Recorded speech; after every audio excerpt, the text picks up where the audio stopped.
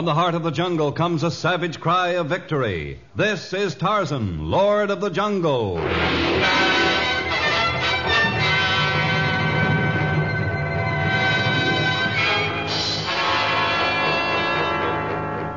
From the black core of dark Africa, land of enchantment, mystery, and violence, comes one of the most colorful figures of all time, transcribed from the immortal pen of Edgar Rice Burroughs.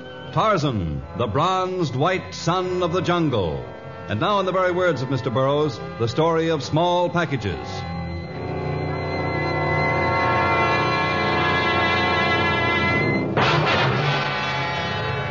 Tarzan was always loath to leave his beloved jungle, and he disliked the native city of Beccarata intently. But duty had brought him to the soiled, disreputable-looking port that sweltered beneath the equatorial sun. And as he walked along its narrow streets, he formed an interesting part of its colorful hodgepodge of humanity. Had Beccarata been the type of city to attract tourists, they would have looked with great interest at the bronzed white savage who wore a leopard skin and reached up to pet the parrot perched on his shoulder as he entered a shabby warehouse bearing the sign Hassim al-Sad, Imports, Exports. Good morning, Ben.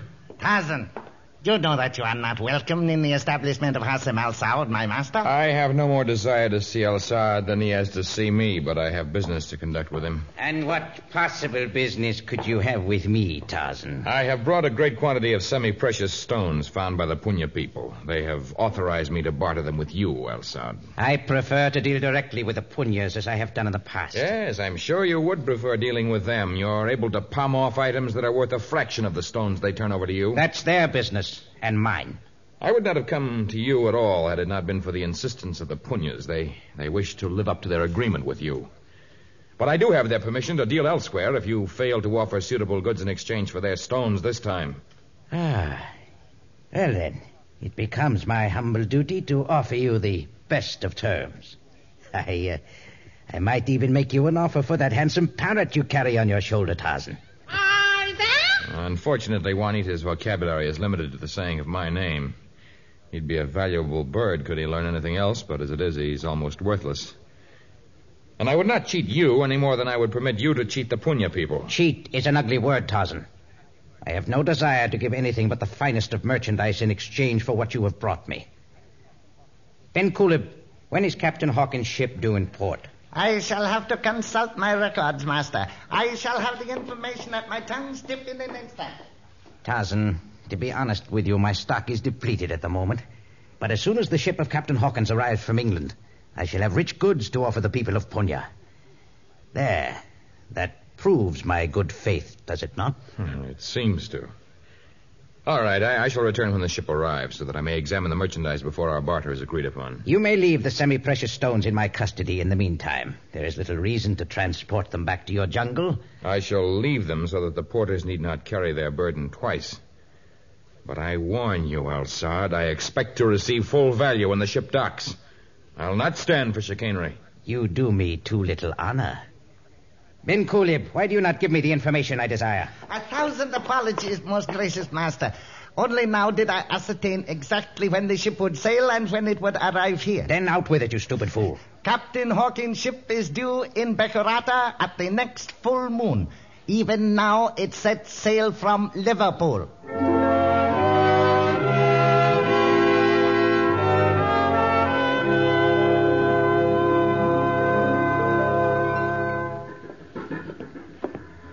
Lash the bales of the docks, you blasted landlubbers!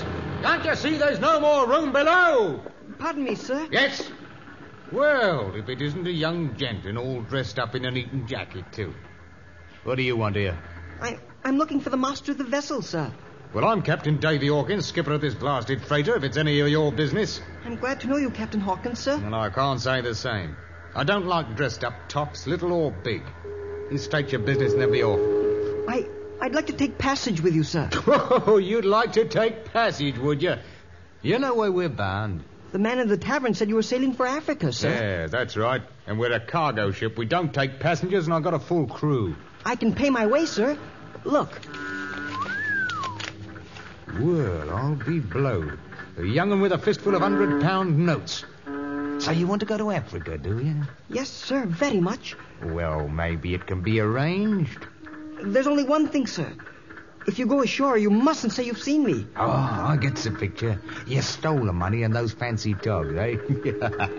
Well, Captain Davy Hawkins won't spill things. Besides, I won't be going ashore. We're sailing in a mo. Then it's a deal, sir? You'll take me along? That I will, matey. It's you and me for Africa. And the bobbies will never find you. Why, you're apt to stay in Africa. As long as you live.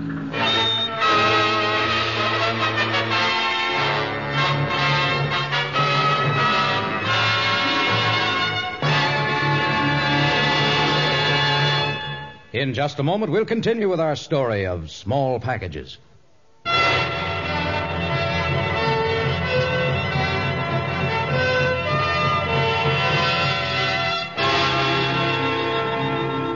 Briarmount, a great rambling manor house in the quiet countryside some miles from London, was usually a peaceful place, a suitable abode for the dignified Earl of Carisbrooke. But tonight it was not quiet. Men from Scotland Yard were going over the place with a fine-toothed comb. The telephone kept ringing.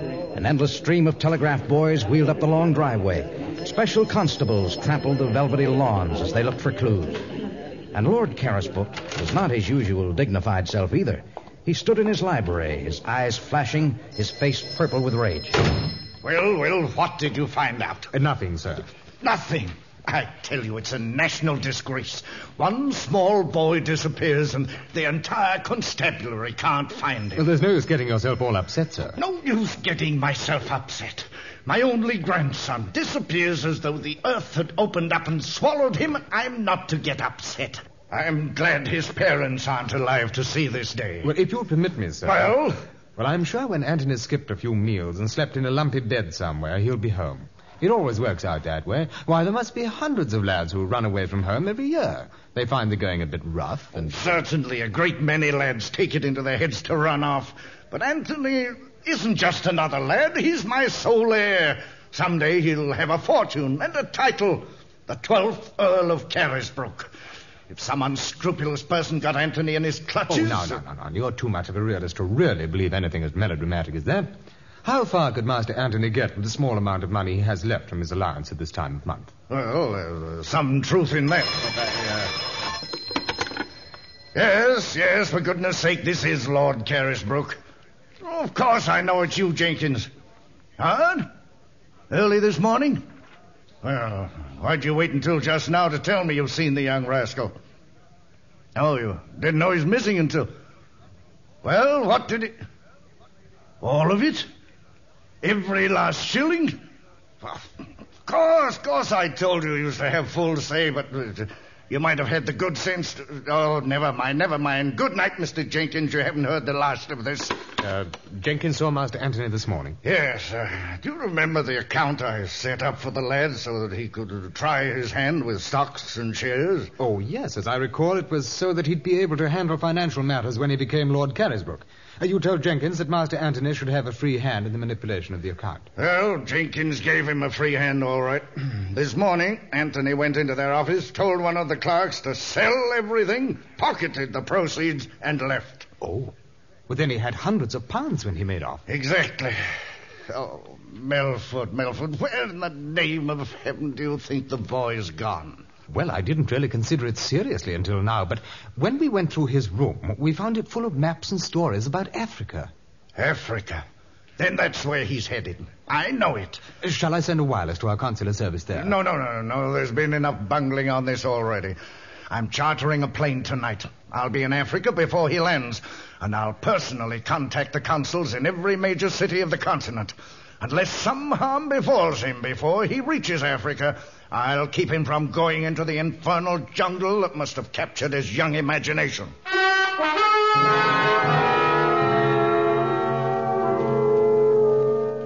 But although Lord Carisbrooke reached Africa almost a full month before his grandson, he was unable to anticipate Master Anthony's arrival at such an obscure port as Bekarata. While the police of every major port on the continent scrutinized each new arrival, the young English lad with an appetite for adventure left the ship at Bekarata without the slightest interference and headed for the jungle that appeared so fascinating in the books he'd read. His path came within a few miles of the Lord of the Jungle, for Tarzan was on his way to the city, on his way to see Hassim al-Saad, whose cunning was greater than his conscience. Ah, it is my friend Tarzan and his handsome parrot. I've come for the goods that you owe the Punya people. Oh, it is truly embarrassing, but I have not as yet received the merchandise we discussed. But you said I was to return at the full moon, and I've already learned that the ship of Captain Hawkins has reached port. Ah, you are clever, my friend. Yes, it is true that the ship has arrived, but for some mysterious reason, Captain Hawkins has seen fit to bargain harshly with me this time. I have been unable to persuade him to part with his goods. I dare say you try to deal as sharply with him as you do with others. No wonder he's reluctant to trade with you. Well, return the precious stones I brought on my last journey, and I, too, shall deal elsewhere. I'm afraid it is quite impossible to return the stones to you. I have already disposed of them. What? Stay your temper. I mean the Punya's no injustice. Once I have made my bargain with Captain Hawkins, I shall equip a safari and bring the goods I owe into the jungle. I shall even include an extra bounty for your patience. The extra bounty is not necessary. But this time you shall be held to your word. Goodbye, Hasim al-Sad. May Allah guide your footsteps, Tarzan.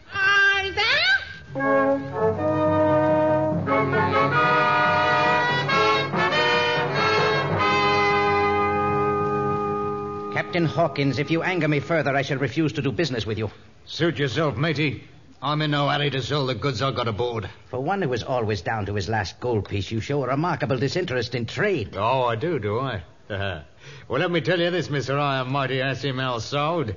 I'm not in a hurry to have you do me.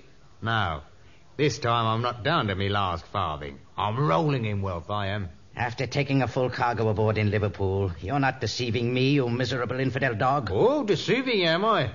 Well, if you think I ain't rolling in money, here. Look at this. £100 notes. Where did you get them, Hawkins? Not your concern, it ain't. I shall make it my concern. I've been waiting months for your shipment, and now that you've docked, you won't sell it to me. I want to know how you got the money that enables you to be so independent. Oh, well, I'm not telling, I ain't. Perhaps your blood will spell out the answer. Yeah, no, I see. No. Put the knife away. I'll tell you. Ah, that's better. Well? Well, it sounds like a fairy tale, it does. Promise me you'll believe me. Tell me the story. I'll make up my mind whether to believe it or not after I've heard it. Well, sir, I was standing on deck just before we sailed when a young toff comes aboard. He has all this money, and he offers to give me half to bring him to Africa. So far, I don't believe it, but go on. Well, it seems he stole the money. I brought him here, and I took the other half of the money on the way. Oh, not that I didn't give him value received. Oh, no. I traded an old Navy uniform for the Eton jacket he was wearing. An Eton jacket? You fool, you sniveling fool. A fool for getting hundreds of pounds for an old Navy uniform. You realize who the boy is? He's the heir to the earldom of Carisbrooke. All of Africa is searching for him. There's £1,000 reward out for him. Well, I'll be blowed. Where is he? Well, I wouldn't know that. He took off the minute we landed. Headed for the jungle, he did. Then I'm going after him. Well, you can suit yourself, chum. I wouldn't go into the blasted jungle, not even for £1,000. £1,000 is only the beginning. You see, if Lord Carisbrooke is willing to pay £1,000 as a reward, he should be willing to pay 100 times that as ransom.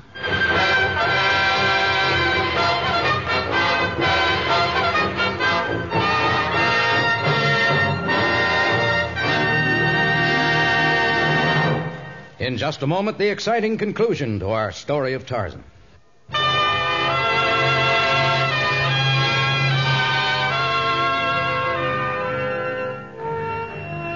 Tarzan was on his way back to his jungle stronghold, and his heart was heavy, for once again he would have to return empty-handed to the people of the Punya tribe. Suddenly he stopped in his flight through the upper level. From below had come the scent of man and of beast.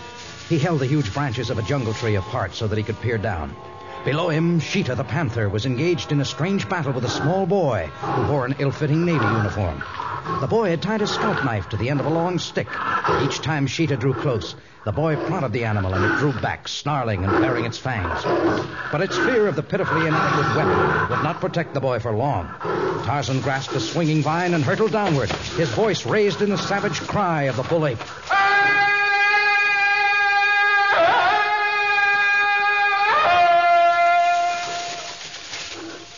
Well, our friend Sheeta has run away. I shouldn't wonder, sir. It's a frightening sound you make. If I hadn't been dreadfully tired, I would have run away, too. I doubt that. You seem very brave. What are you doing here alone? It's a long story, sir. You needn't call me sir. My name is Tarzan, and I'm not in any great hurry. Well, Tarzan, sir, my name's Tony. Tony Jones. You see, I'm an American lad. American? You don't sound like an American boy, Tony. Oh, but I am, sir. An American orphan. I lived in an orphanage in Pennsylvania. That's a city in Philadelphia. Oh, I see. I ran away. They've been chasing me, and entering the jungle was the only possible way of escaping them. You won't make me go back. No, I wouldn't want the people from the orphanage in Pennsylvania, Philadelphia to catch you, so if you'd like to cast your lot with mine, you can return to my seacoast cabin with me. I'm not sure, sir. I shouldn't like anyone to know where I'm going. Do you live in the cabin all alone? Not quite. I say, that's a jolly-looking parrot, and he flew right to your shoulder. Does he live with you? Is that what you meant? Yes, well, all he can say is my name and awk, awk. I know that you'll be perfectly safe alone in the jungle as long as you have that scout knife in your possession, Tony, but were you to return with Juanita and me, you might be able to teach him some new words. That would be a great favor to me. Well, I shouldn't like to refuse you a favor after you did me one by chasing off that panther. Anyway, I shouldn't think anyone could find me at your place, Tarzan.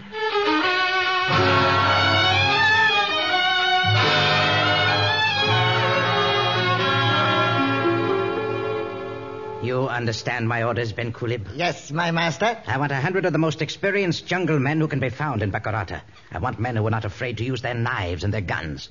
The boy must be found, and he must be brought back here regardless of any interference that might be offered. The men are already engaged, El Saud. It is well. I myself shall lead the safari, and if need be, we shall turn the jungle upside down and shake the lad into our hands. And at the same time shake many gold pieces into our coffers. Is it not so, master? Your words are plated with the gold of truth, my servant. You do not think Captain Hawkins will raise trouble to avenge our raid of last night? No one will cause trouble for Hasim al-Saud.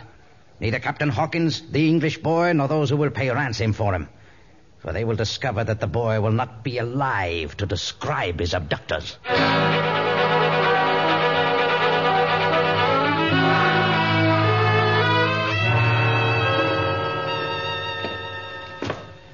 I say, who's coming down to my cabin? Who's there?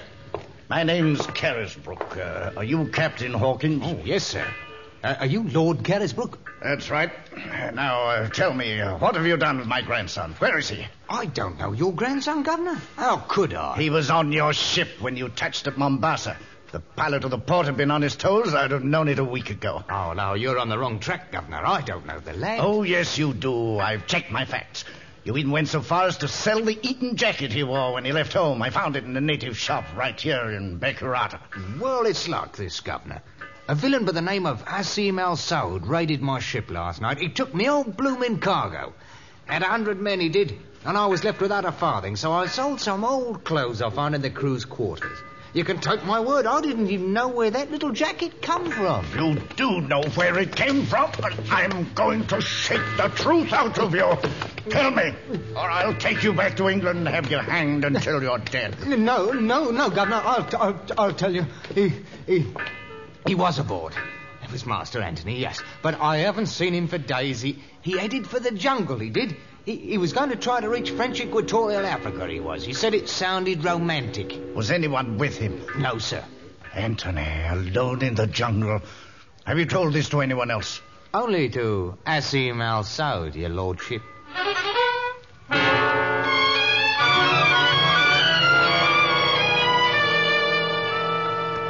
He almost said something that time, sir. Juanita almost said something? I could see him thinking about it.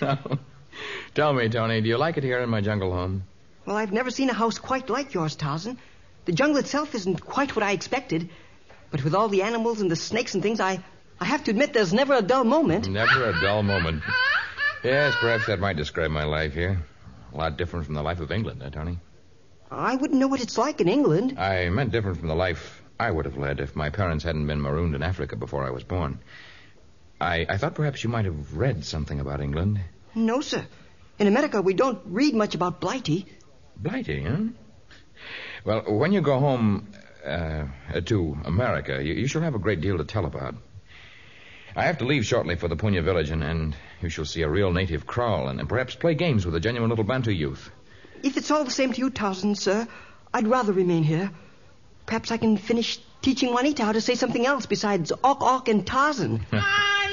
All right, Tony, but keep the door locked and be sure and eat a good meal before you go to bed. I have to explain something to the Punyas, but I'll be home by morning. Goodbye, Tarzan. Have a good journey. Thank you. Goodbye, Tony. He's gone, Juanita. I'll have to leave before he gets back. You see, he's on to me, Juanita. He knows I'm not an American. He'll send me home, and I don't want to go home. I want to explore the jungle.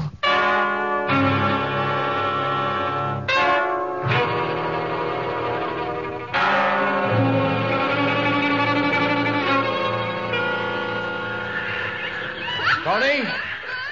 Tony! Where in the world could he... White men. A safari, perhaps. Oh, no, I shall wait until they approach.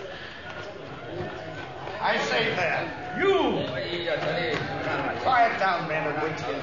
This white savage speaks English. Perhaps he can give me some information. I speak English, but I'm in great trouble at the moment, and I have little time to spare. What do you want to know? I'm looking for my grandson, an English boy who disappeared into the jungle. Is his name Tony? Yes. You've seen him? He was with me at my cabin a few miles from here until yesterday. I had to go away, but I told him to keep the door of the cabin locked. He was gone when I returned. I've missed him again. Oh, perhaps I'm not destined to find him until it's too late. He left of his own accord. There were no signs of a struggle or of the presence of others. If only my parent could tell me why he left. Oh, it's highly unlikely, and all this talk isn't finding Tony for me. Lord Carisbrook. Lord Carisbrook. What is it, Melford? Have you found something over here? Yes, I think so, sir. Isn't this Master Anthony's scout knife? It might be. Yes, that's the very knife Tony carried. Where did you find it? Oh, right by this tree. His footprints. And the light impressions of Arab sandals. Hassim al-Saud. What about al-Saud? How does he fit into the picture? Captain Hawkins, the man who brought Anthony to Africa, told this al-Saud about his young passenger. Al-Saud was also apparently aware of the £1,000 reward I've offered for my grandson's return. I went to his establishment in Bekarata, but I was informed he was off on a hunting trip. Oh, well, then, if he's the chap who's found Master Anthony, we have nothing to worry about. We return to Bekarata, we go to his warehouse, give him the £1,000. That's the one thing you mustn't do. Lord Carisbrook, I know Hassim al-Saud. If you've offered £1,000, he'll want 10 times that. If the one thing you pray for is to find your grandson alive, it's the one thing al-Saud will seek to prevent. No, we must go to Bekarata. But in dealing with Hassim al-Saud, we must use a devious method. Sentries stood outside of the garret room of al-Saud's warehouse, and inside a small boy lay bound to a crude bed beneath a dull skylight. In the office of the warehouse, Lord Carisbrook bargained with al-Saud for the boy's life. The table between them was piled high with banknotes, but the ruthless Arab was not yet through with his demand. In the streets outside of the building, hundreds of Punya warriors in a variety of clever disguises blended with the city's multitude. And over the roofs of the city, a bronzed white savage with a parrot perched on his shoulder crept closer and closer to the roof of the warehouse. And then, just as the sun caused the shadow of a minaret to fall across the window of the office, everything happened at once. Lord Carisbrook leveled a gun at al-Saud. The Punya warriors streamed into the building, and Tarzan leaped down through the skylight. Watch out! The guards! I see them. You shall not take this, you infidel dog! We'll see.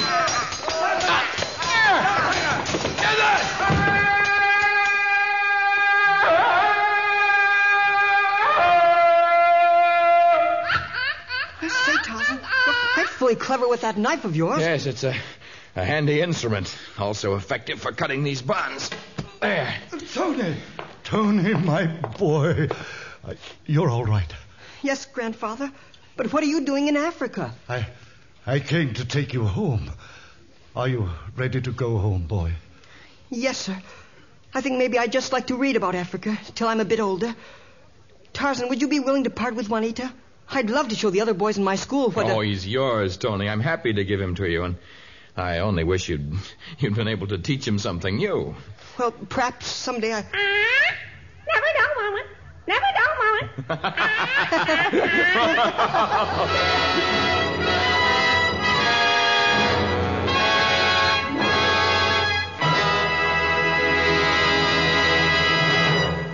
In just a moment, a preview of our next story of Tarzan.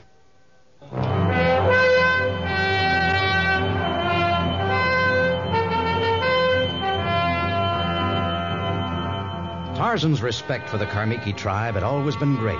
Of all the jungle peoples, the Karmiki had always been the bravest. But suddenly they became a people enslaved by fear. Their leaders were helpless. Their once proud warriors like frightened children, and a feeling of unearthly horror filled their village. Tarzan, too, became a victim of their unseen enemy, the ghost of the Karmiki.